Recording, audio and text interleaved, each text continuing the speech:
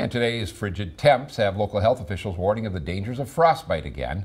Last year, the number of deaths in the state due to frostbite and hypothermia rose by 36%, with 75 deaths across Wisconsin. Eau Claire City County Health Department Emergency Preparedness Specialist Natasha Bent says when the temperature gets this low, being outside for just 30 minutes can cause frostbite to set in. She adds that for those without a warm place to go, frostbite can have severe health risks, as was the case for 2 Eau Claire individuals last year.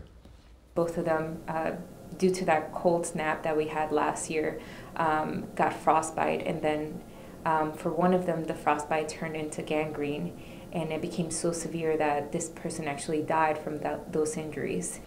Bent says frostbite affects people differently, but her main advice for anyone out in the freezing temperatures: stay hydrated and keep skin covered as much as possible.